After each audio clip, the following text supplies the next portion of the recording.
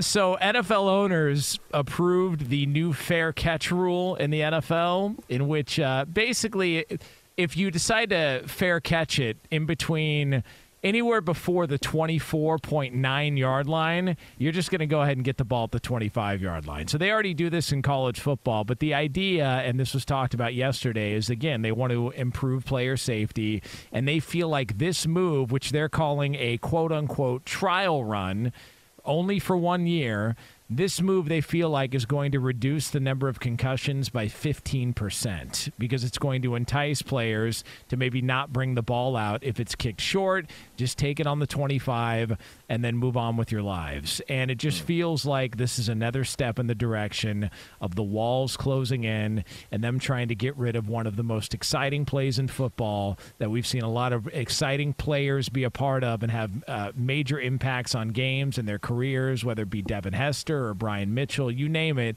and yet here we are, the NFL is trying to eliminate it, all for the sake of player safety. Do we know the percentage on amounts of, like, in terms of, you said the percentage going down by 15%? That's what they said. I would be curious as to how many concussions, because, you know, my major concussions when I got them were on special teams.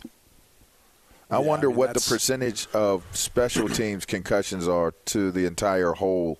Okay, it's probably been receivers getting hit, defenseless, or considered to be defenseless or targeting or whatever it may be. And then it would have to be special teams. And I wonder which one would be the most. Kickoff is number one, I believe. It's the most dangerous play, it would have which is to one be, of the right? reasons why they're trying to make this change. Even though it's to the disliking of most special teams coaches that are in the NFL. One of the reasons is the way they go about kicking the mortar kicks. So they'll kick it basically with a bunch of air because a lot of these kickers are strong enough to be able to kick it out of the end zone. But now they'll kick it with enough air to try to get that ball caught somewhere between, you know, the goal line and the 5. And then they can cover down enough so now they're not getting the ball, you know, out at the 25. They're getting it at the 15, the 20, something like that. You know, that's kind of become more the style that you've seen attempted in college and then probably a little better executed at times, even in the NFL. And that's the thing is you're probably going to get more of that because, and LaVar, you know this, like an extra 10, 5 yards, it may not seem like a lot to the people on the outside, but that's the difference between you have to stop an additional first down. Like that's the difference between a team potentially going for it on 4th down and a defense having to face, you know, 4-down territory versus 3 down and being able to get off the field. And those numbers add up, obviously, over the course of a game and over the course of a season. And that's why I think there's some people who are like, this is, you know, taking it a step maybe a little bit too far, even though it's in the best interest of player safety. So, look, they're not going to get rid of the kickoff because otherwise, like, what the hell are you going to call the game or the start of the game?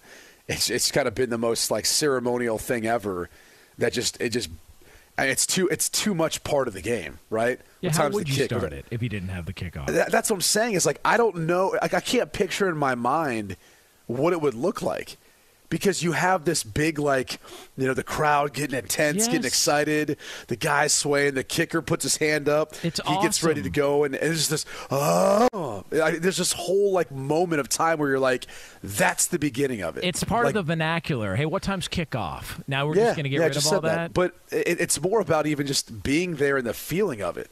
Like it's almost like literally the shotgun start at a track race.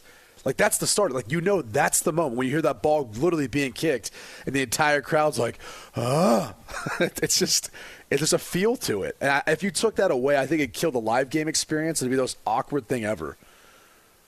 Yeah, I mean, it would probably feel like a scrimmage for some reason. I mean, would people adapt and adjust if they did adjust it out of the game? I'm certain that the fan base would adapt and adjust.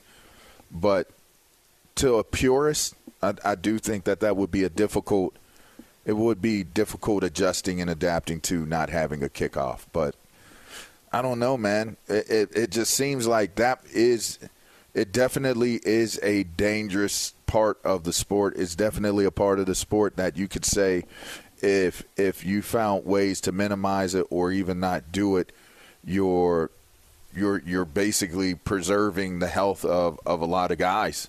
I don't know. Them guys are moving so fast, and they're hitting so hard. I don't know. I'll tell you why it's not already out of the game. Because how many starters do you actually have on special teams? Not many. Usually your core special teams guys are the ones that are set up in your L4, L5, R4, R5. Those are the guys who are set up to make the tackle, make the play. And it's those core special teams guys that are backups on defense and offense are the ones that are typically the ones that are out there playing special teams and getting hurt. If you had, again, we see all sorts of rule changes to protect quarterbacks because people tend to think, well, hey, these are the face of the franchise, face of the league, however you want to do it. So, they've, countless times, changed rules to help protect the quarterback. Mm-hmm. This isn't as much of a sense of urgency because it's not that important of a position in the minds of the rules makers. At what point do you just accept the fact that it's a violent game? And there's going to be stuff that there's nothing you can do about it. In today's society, that's not that simple. Can we make football kind of separate from today's society? What was you going to say? So we can it's a good point because why do we view mixed martial arts? So we're not putting in safeguards necessarily for that, yet we do for football. You know what I'm saying?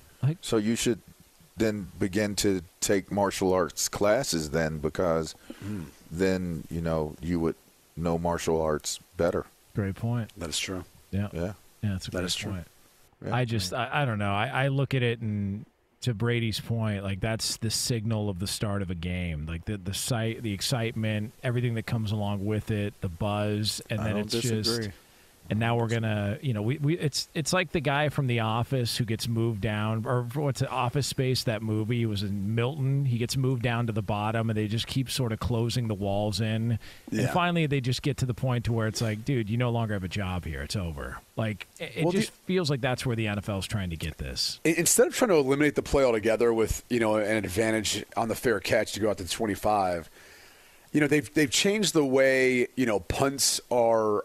That play in particular has been, played, even kickoff formations. I would wonder if they would ever look at trying to space out players more in a kickoff formation to help reduce the amount of space in between both teams. Because that's part of it, too, is when you've got a lot of space, guys building up speed and running towards each other, it's just a big collision. And so I wonder if there's a more creative way of trying to allow more kickoffs, but not necessarily allowing there to be quite as much space between them when they're doing this. They did that. What league was that they did it in? Was that the USFL or maybe? And I'm sure you'll continue to see experiments done in both the XFL and USFL as almost experimental leagues, or even in the preseason. You might see some of that. I got to ask you guys this: how did they identify who was going to be the wedge breaker? Was it the guy that seemed like he had a little something wrong with him, and they said, "Screw it"? I was the wedge breaker my freshman year. Okay, that makes the some L5, sense. The hash guy is the wedge buster. It was the guy who had no neck. They're like, hey, get that guy. He looks like he's walking around like a battery. He has no fear. I'll tell you that. So Davis Mills with his thermos neck would never be the wedge breaker. That would his never be neck. If he wanted to really get a shorter neck, he'd have to go be the wedge breaker. Back in the old days, he would lose 8 inches off his neck. He'd have a normal neck by 3 seasons into his career being a wedge breaker. That would be a trip watching a quarterback run down the hashes. All of a sudden, you see Davis Mills racing at the Kentucky Derby. You're just like, hey, what happened to you, pal? I played wedge.